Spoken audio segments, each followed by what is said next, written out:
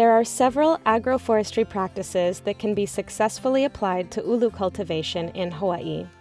In this video, we will be discussing the functional benefits of two of these practices, alley cropping and windbreaks. Alley cropping refers to the planting of agronomic, horticultural, or forage crops in alleys between rows of trees. Crop rows alternate with tree, shrub, or non-woody vegetation rows that provide fertility, shade, mulch, weed control, economic benefits, or serve as weed barriers. Cacao is one example of a local crop that can be well incorporated through alley cropping into ulu production systems because it thrives in the shade that mature ulu trees provide. Tom Menezes of Hawaiian Crown spaces his ulu trees at 25-foot intervals within rows and interplants cacao in 90-foot alleys between the rows of ulu. Developing the alley crop over the years, because I use mowers, equipment, sit-down mowers and some larger ones, I knew that the spacing needed to be big enough so I can drive the mower down the road and still have the trees have enough room. So it's about 12 feet between the rows, and between the trees are about 7 feet depending on the varieties. Now that I know that cacao is a viable product, I can expand it to the 4 rows. And I think the 4 rows is good because with the ulu on the side, it's about the right spacing to give enough wind protection and shade.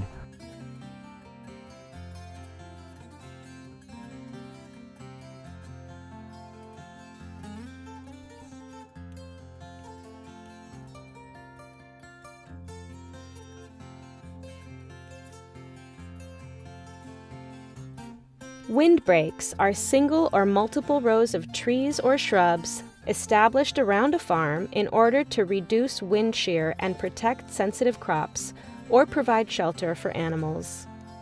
Windbreaks can also provide pest barriers and are not always planted with food production as the main purpose. In addition to using cacao alley cropping in his ulu orchard, Tom also interplanted ulu with coconut, using the niu as a windbreak to protect the ulu trees while they are young and, over time, provide a multi-story production system as both crops grow and mature. I use coconut as a windbreak, but also because I have a market for the coconuts, so I want to use the coconuts in my chocolate factory. In this latest farm design, I decided to do edible landscaping.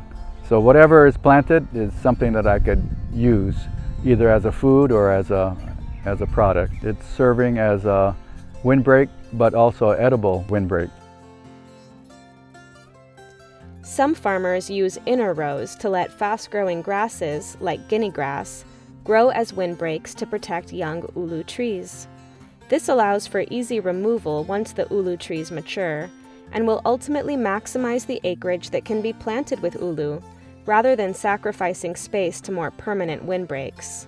It also decreases time and resources spent on weed management.